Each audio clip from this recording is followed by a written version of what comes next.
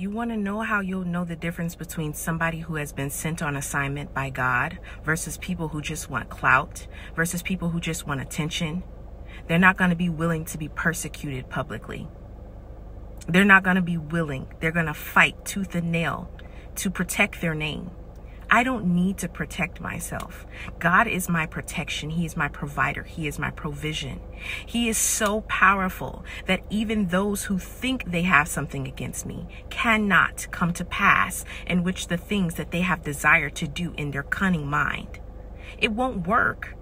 The level of God's provision over my life has kept me so many times that I know the only thing that will take me out is the death that God instructs for my body to go through when it's time for me to leave the earth.